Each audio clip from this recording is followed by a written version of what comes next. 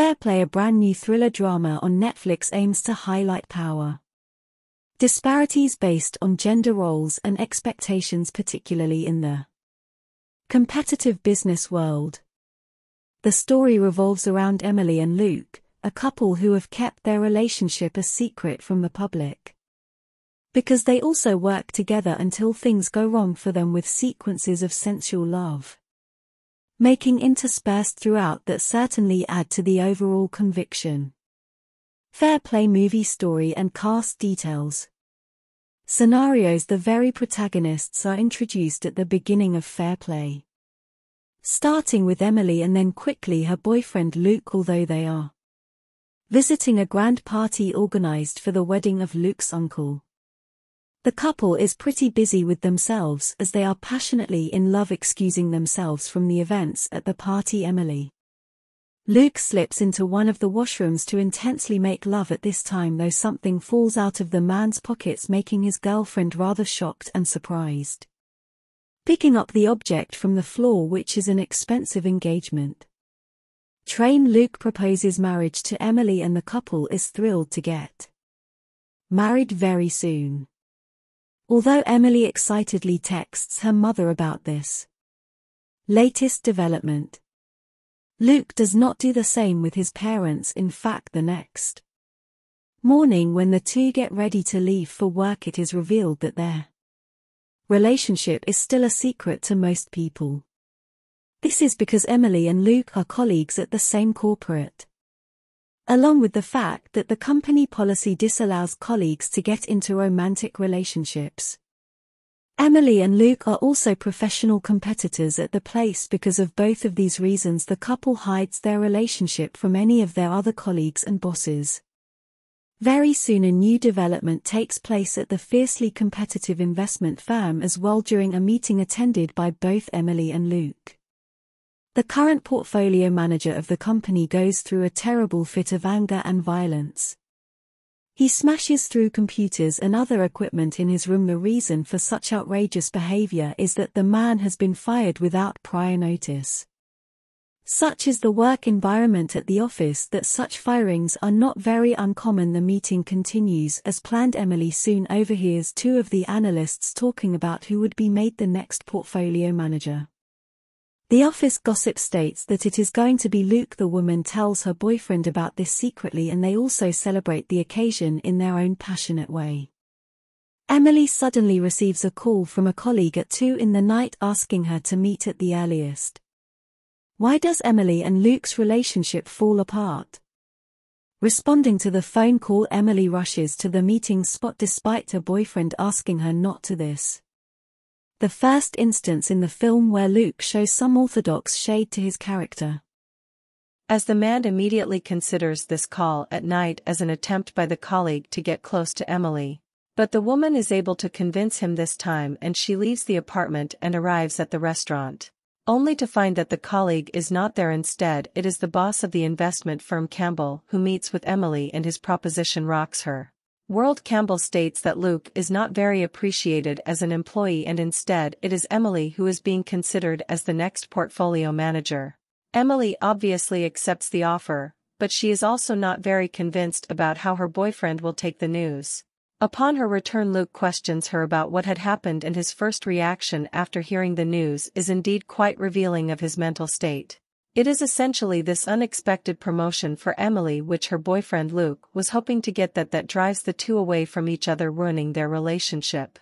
Luke had been serving at the firm for quite some time, and after hearing about the office gossip about his promotion, he started to believe that he had already been offered the role. The confidence with which Luke talks about how the promotion is going to change his and Emily's lives together, even before he has officially received the promotion, reveals much about the man's character. Throughout the entirety of Fair Play, Luke comes off as an extremely self-centered person who does not really consider anyone around him. Unfortunately, Emily exhibits this trait of his as well, as he never thinks that she might also obtain the promotion, despite the fact that they appear to have worked at the same office for a comparable amount of time. Luke does not consider the prospect that his girlfriend may be qualified enough to obtain promotions. His expression shows amazement and nearly disbelief when Emily breaks the news, but his words, which are all congrats, conceal these feelings. He explicitly states that he is not envious of or disappointed by the woman's success, which again makes him sound incredibly phony.